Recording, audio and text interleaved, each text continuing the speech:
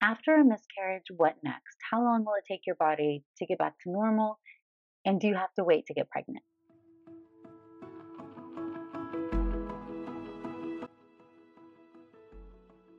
Hi, friends. I'm Dr. Natalie Crawford. I'm a board certified OBGYN and REI. I'm a fertility doctor. And today we're talking about miscarriage, pregnancy loss, and getting pregnant again. This channel exists to help you learn more about your body. So I would love it if you would subscribe, share, comment, like, follow along so that we can help spread our message about your body and education to more people. Miscarriage is a topic very near and dear to my heart because I had many pregnancy losses on my own way to becoming a mom. And I know there's so many questions. And when I started to experience my own pregnancy loss, this is really when I started searching the internet to try to find answers that I didn't know. So I think it's important to understand some of the testing, what to do, and understand some of the noise that you may hear. If you are somebody who's experiencing pregnancy loss, number one, big hugs. You're not alone. Miscarriage is common and increasingly is common as we get older. The general rate for pregnancy loss is 1 in 4, but as you get older, that rate is increasing. The number one cause of pregnancy loss is going to be random genetic abnormalities. These increase as you get older. The way I like to think about it is if you imagine inside the ovary, you have that vault where all your eggs are kept. The eggs are there your whole life, absorbing the wear and tear. And the older you get, the chromosomes inside have been exposed to more. And so they are degraded and just have a higher predisposition to splitting abnormally and having genetic abnormalities. That being said, younger women can still experience miscarriage. Miscarriage can still happen. And you can have predispositions, something called recurrent pregnancy loss, even if genetics are normal.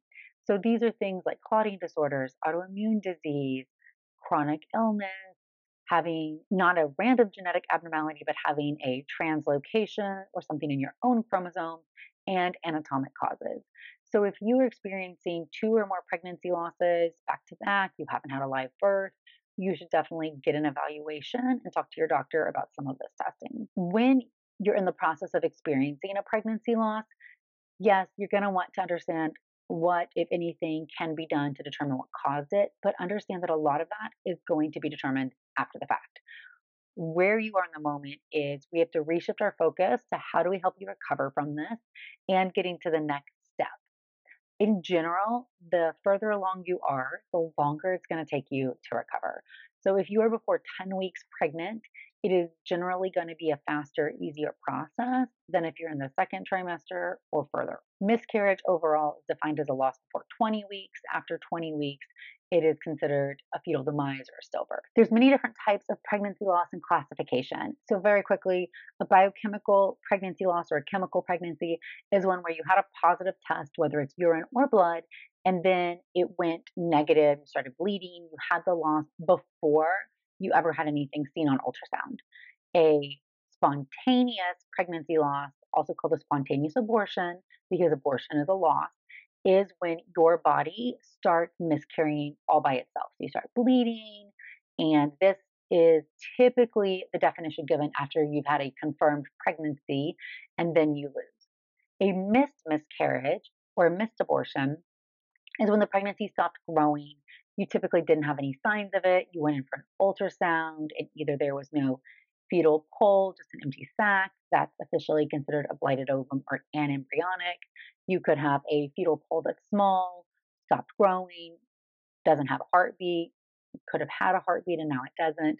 But this all falls into the category of you haven't bled yet, but this is not going to become a live birth. An incomplete miscarriage or incomplete abortion is when your body is bleeding and in the process, but you haven't completed the process.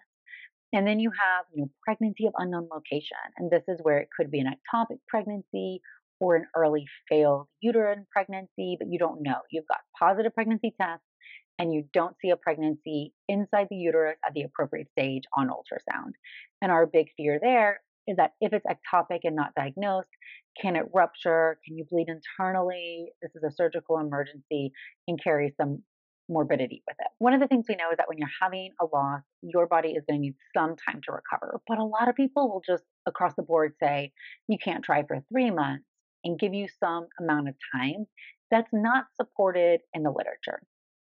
So there was a study done showing that women who had a spontaneous pregnancy loss, meaning this wasn't something that needed medical intervention, this is a different category, started trying to get pregnant right away or waiting 3 months. And the group that started trying within the 0 to 3 month range, so sometime before the 3 month interval, got pregnant faster and have higher live birth rates than the group that waited till 3 to 6 months. So that should make us feel confident in not needing to wait unless your doctor tells you to. And there's circumstances where that may be the case.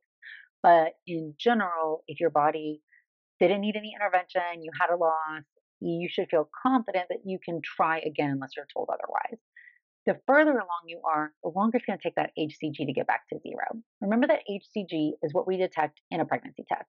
So the pregnancy test and a pregnancy test that's on blood, whether it's a urine or blood test, are both detecting HCG levels.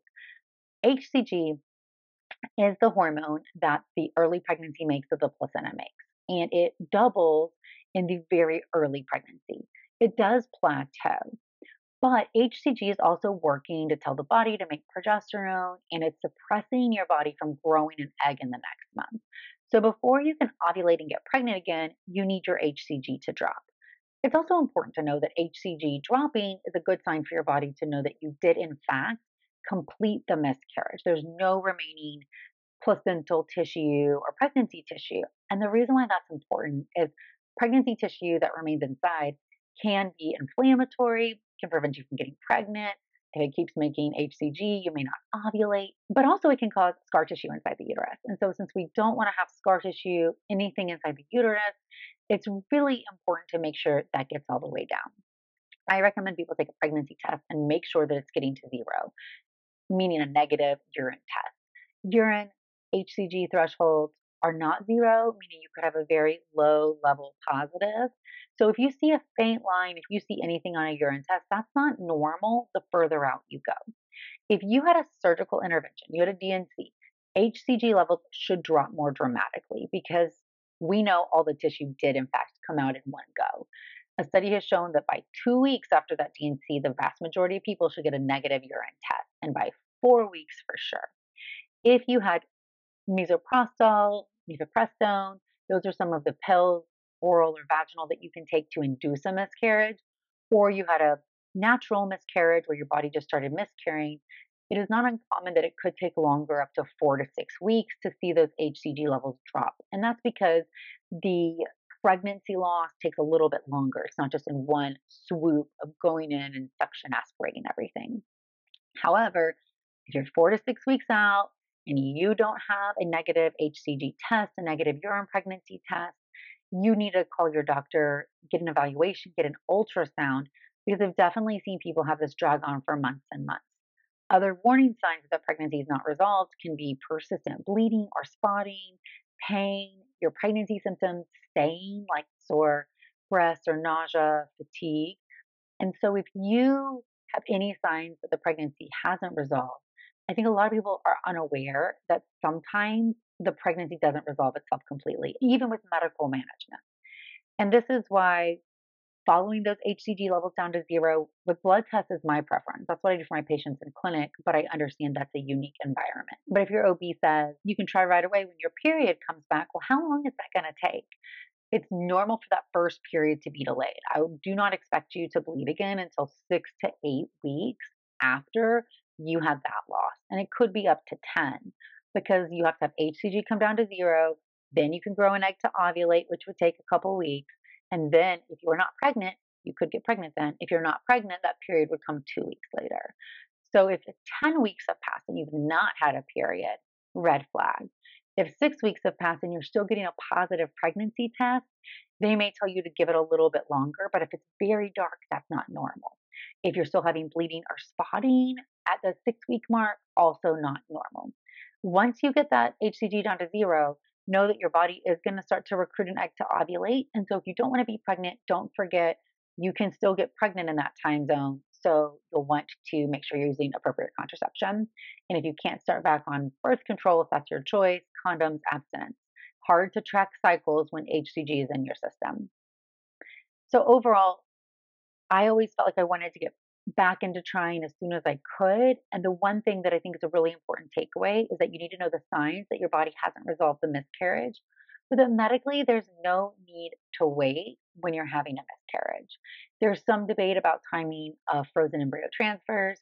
And then definitely if you had an abnormal pregnancy, like an ectopic that needed methotrexate or a molar pregnancy that needs further evaluation, those are unique scenarios. So if your doctor says something different, always listen to that or ask them why so that you can understand better. It's important for you to be your own advocate when it comes to your reproductive health. Ask questions below so that we can understand our bodies. I'm happy to answer them. I know miscarriage is an isolating thing, but you are not alone. As always, you can get more information on the As a Woman podcast or follow along on Instagram at Natalie Crawford MD. Thanks, friends.